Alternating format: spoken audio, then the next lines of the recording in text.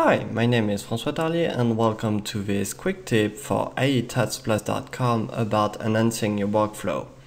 And in this episode, we'll talk about how you can set up shortcuts in After Effects. So natively, you cannot change or set any shortcuts, but some guys over at Adobe made a script which is part of this package, additional scripts for After Effects, CS5, CS4. There's also a CS3 somewhere. I'll give the link on the post. One of the scripts is called KeyED app. It's an editing keyboard shortcut which will let you set your shortcuts for some commands in After Effects. So all you have to do is download it and extract it into your script UI panels. Mine is just here, and yeah, it's the folder inside your After Effects installed. So then in After Effects, you'll find it into Window, and well, mine is outside the record zone, but it's there called KeyED.gsx. So you click on it and a window will open with all the different categories and command which you can set some shortcuts.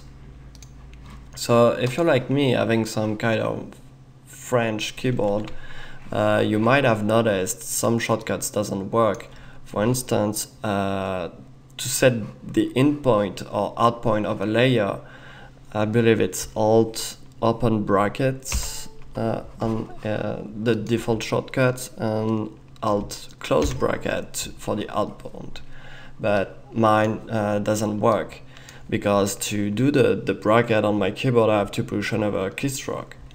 So I'll change that by using this script. So I'll start it and I'll go to the timeline navigation and find trim layer endpoint to current time, and it's Alt open bracket. So I'll do it Alt, let's see, B. I'll check if this is not used. Alt B is not used, so I'll be able to assign it, and I'll do the same for the out point.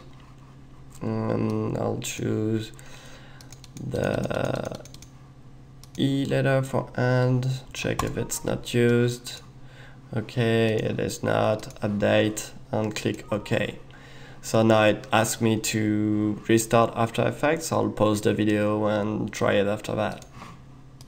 So we are back in After Effects. I'll try my shortcut now. Let's go at 1 minute and I'll press Alt B for the in point. Oops, select the layer, Alt B, and here we go. Now the shortcut works. I'll try the output point too, Alt E, and now I'm able to use those commands now with shortcuts. So I would tell you to go through all the commands you need. The limitation to this script is you cannot add a new command or whatever.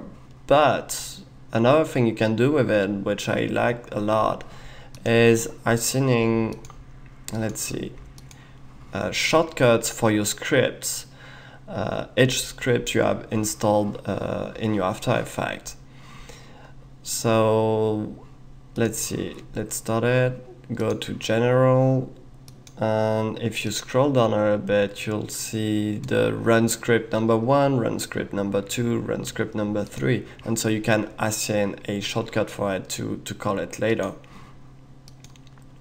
The good thing is I just renamed all my scripts in my folder, putting a number so I can order them and make sure it's not gonna change or whatever.